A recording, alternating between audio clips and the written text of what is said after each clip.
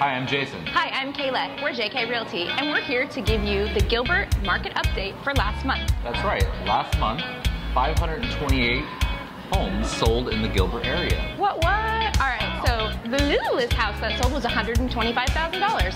That's right, and the most expensive house that sold in Gilbert is $1,575,000. What?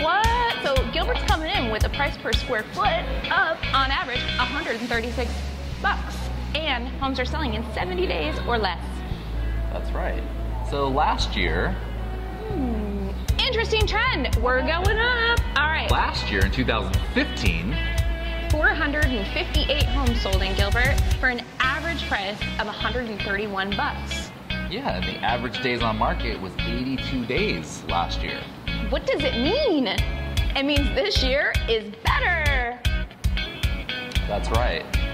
And building is up, so it's a great time to buy. Excellent time to buy, wonderful time to sell. If you need a realtor on your side, give us a call. We happen to know a few. Yeah, just a few. So thank you for watching our market update. Stay tuned for next month.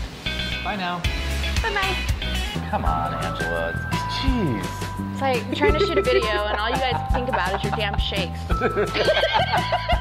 No, it's just gonna go.